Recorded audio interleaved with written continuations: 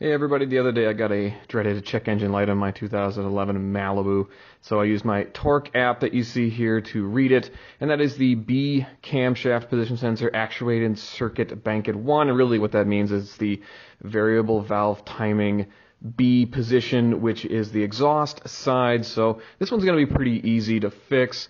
Kind of the first things first is had to go on the interwebs and find myself another camshaft sensor. Found it, there it is, it's like $20 off Rock Auto. Placed the order, not a big deal.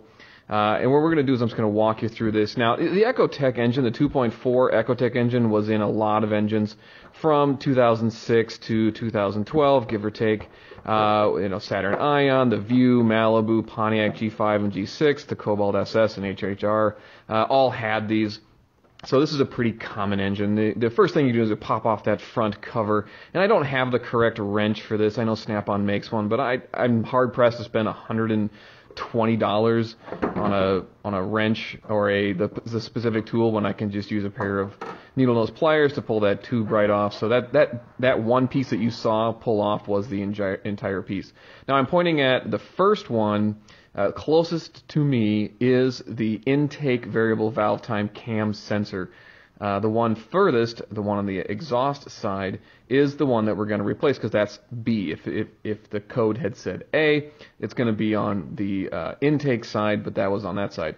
Now this one, my hands were cold and I couldn't quite get the plug, so I had to use a screwdriver to kind of pop it off. So I had to be very careful because these things can be kind of brittle.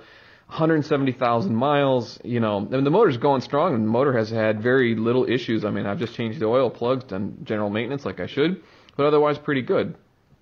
And the cam sensor itself is held in by a 10 millimeter bolt that you get a new one with the new cam sensor that you buy. The problem that I had though was, 170,000 miles, tons and tons of heat cycles.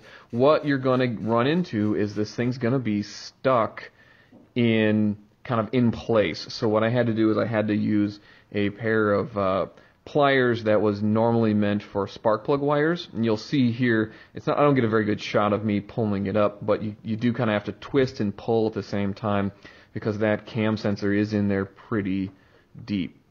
So this is a pretty easy fix to do. You can do this at home, not with minimal tools. But you see I pulled it out there with that kind of modified pair of pliers.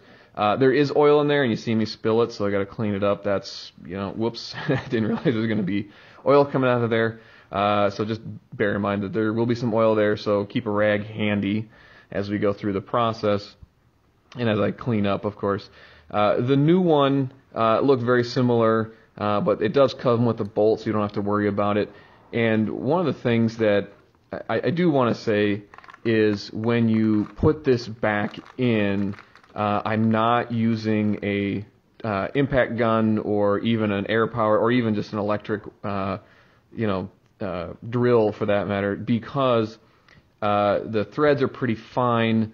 That valve cover gasket that valve cover that's holding that on can be kind of soft. The metal's usually soft, so I like to hand thread these in, and you can kind of see it takes me an attempt or two to get it in there. But then after that, the bolt will pull that cam sensor into place, so you won't feel any tension until that cam sensor starts to sink down in there.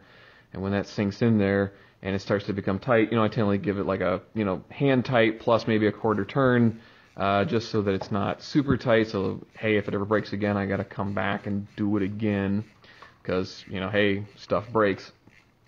And that's pretty much all she wrote. This is not a very hard fix, but if you do get that p0013 or p0014 code, which is pretty common on these engines, it's pretty easy to fix. That big plastic piece that you saw me pull off is the entire air intake. It's the whole thing, and you can't replace it. So what you're going to see here is, don't forget to reconnect that connector to that cam sensor, but also you'll see me reconnect this bypass tube for the valve cover breather. And what you'll also notice is that I make a mistake of trying to put the studs that hold it back on first and then match up to the throttle body.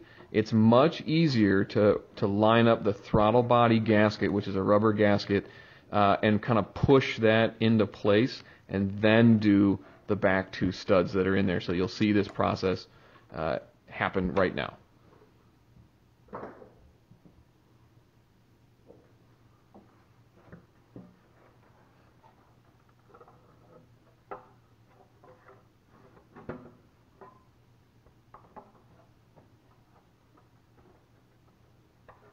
Yep, there I go. Try to put the back one in first. I learned pretty quickly that you can't do that. It doesn't line up quite right. So always do the throttle body gasket on first, and then do the 2 studs that are in the back. Yeah, see, it's just not. It doesn't want to go on quite right. You can see me kind of jiggle a little bit, and that's not working very well. Yeah, pushing harder does not work. Just giving you the heads up on that one. So pull it off. Yep, repositioned it. There we go. Now you can reposition the studs in the back. Give those a little tap. Tap, tap, tap. Yep, fist tap. There you go. Put my hand underneath there just to check to make sure the gasket's seated properly. It's in there.